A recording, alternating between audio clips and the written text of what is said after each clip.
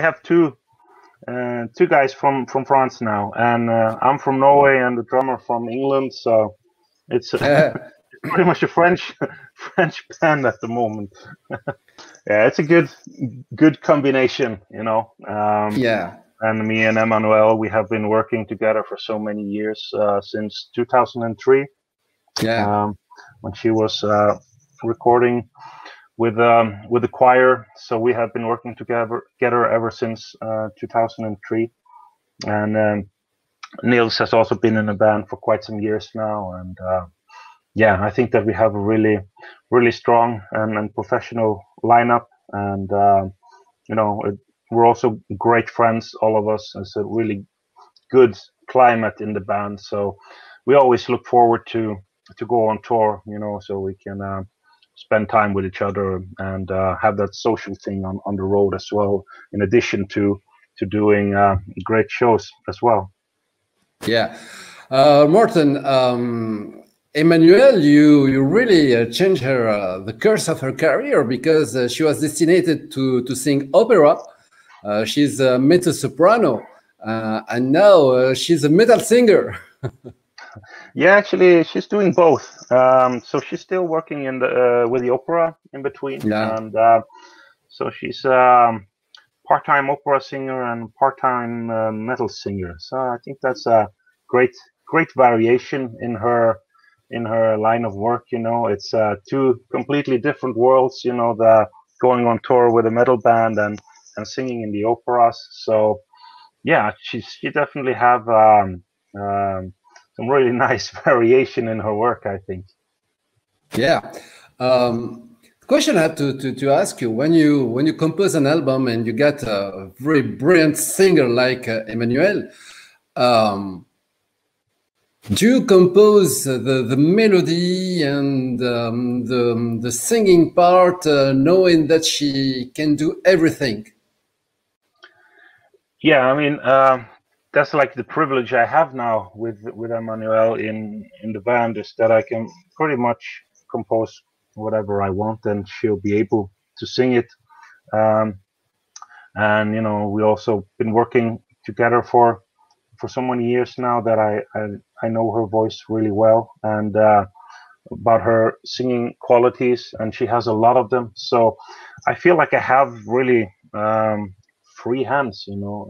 It's I think every composer's dream, you know, to have that freedom to go in whatever direction that I want with each and every song, and it's fantastic. And I mean, the musical concept of Sirenia has always been about that kind of diversity, you know.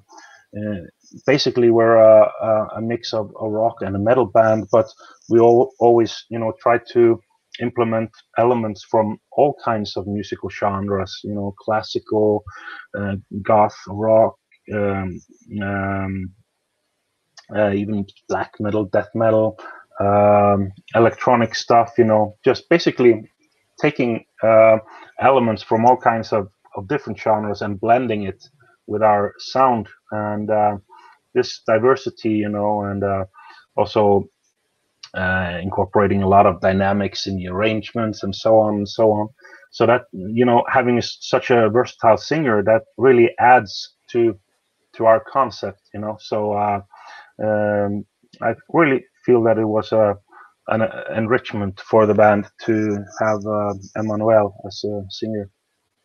Yeah, I heard Emmanuelle singing opera, and you know, I saw her some recording on YouTube.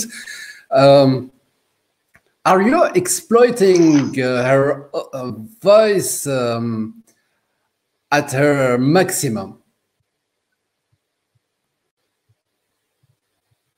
Could you repeat that question, please? I'm not sure if I could understand you correctly. Oh, okay. Sorry. Thank you. Okay, sorry.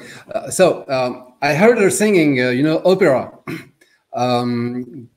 Are you exploiting the voice of Emmanuelle at the maximum capability that she has? Well, there's certainly a lot of different things to take from, you know. We try with Sirenia not to overdo the classical parts.